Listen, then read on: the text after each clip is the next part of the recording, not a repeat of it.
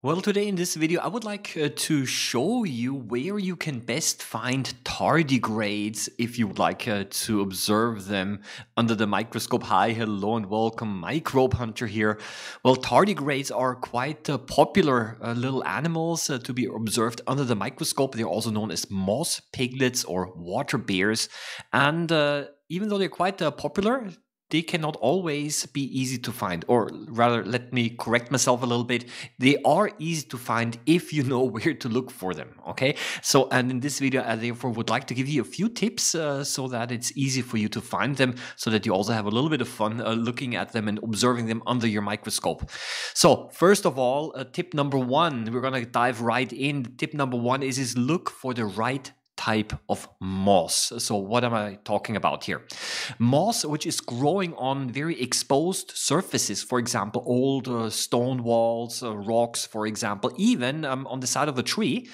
If they are very exposed and they dry out, then it is much more difficult to find those tardigrades. Let me show this to you. I'm going to now collect a little sample of moss here. I take it back home, add a little bit of water. Tap water is fine as long as it is not chlorinated. And then I rinse it out, and I'm going to now put some of the particles, some of the soil particles, or maybe also some decomposing matter that is on here. I'm going to put that under the microscope now. And then under the microscope, there is no movement or almost no movement. And essentially, this shows that, the microorganisms and also the tardigrades, which might be there, have either not yet come back to life, or simply there are none present or not enough present in the first place. So for this reason, I highly recommend that you collect moss samples that have been moist and wet for a few days. Now, even if it has not been raining, if you go into the forest and if it has not been raining, you might be able to be a little bit lucky and to find some moss samples that are green and lush and feel a little bit moist. So maybe they have soaked up some water from the morning dew, maybe, or from, there's maybe a spring with water nearby. But in any case, try to find moss samples that feel a little bit moist, because those samples essentially do not only contain more tardigrades, but also other organisms and, of course, plenty of microorganisms as well. So this is something that I've now done as well. I've taken now one of these samples here back home. I did the same thing. I put a little bit of water on the moss sample, and then look, there is so much movement now going on here.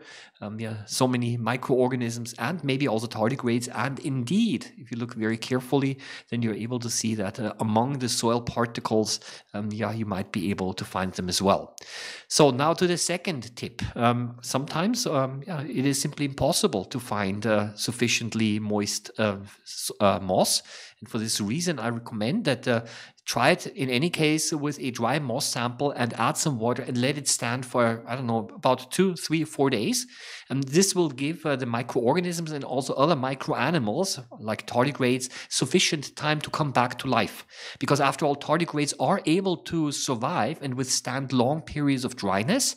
They go into a state called cryptobiosis, which means that they're able to survive even without water.